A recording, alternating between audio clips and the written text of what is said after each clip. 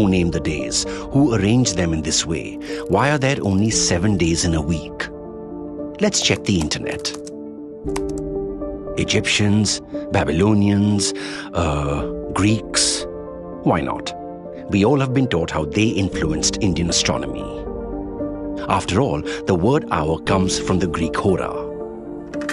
Not really. There is no evidence for all this. Zero. Those old serious-looking dudes didn't do any of it. The West just gave them credit. We believed it without checking. The word hour comes from hora, but hora actually comes from the Sanskrit word Ahoratra. There's an ancient Indian book called Surya Siddhanta, serious work on astronomy. It says, arrange the 7 grahas, the major celestial bodies visible to the naked eye, from slowest to fastest. Call it the sequence. Make a list of the hours of the day. Start assigning each hour a graha as per the sequence. When you reach the bottom, carry over to the next day. The graha that gets the first hour of the day is called the Dinpati. The deity of that graha then also becomes the deity of that day. This is how the days get their Vedic names. And notice the sequence? That's the secret of the sequence of weekdays. And the whole world follows it. But why is Mangalvar called Tuesday and not Mars Day? You see, Vedic days were named after Vedic deities.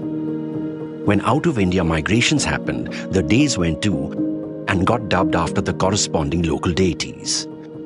Greeks, Romans, Germanic tribes, Anglo-Saxons, and finally the English names were born.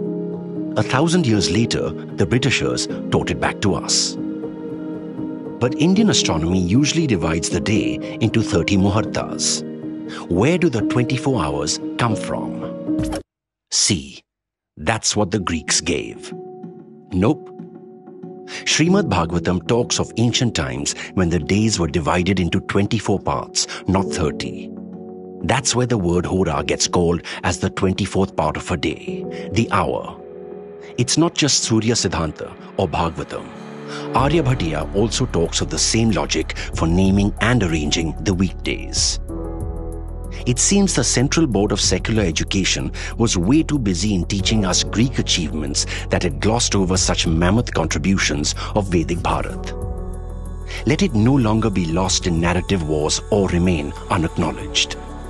The world's days, their names, and their arrangement, it's all given by Bharat.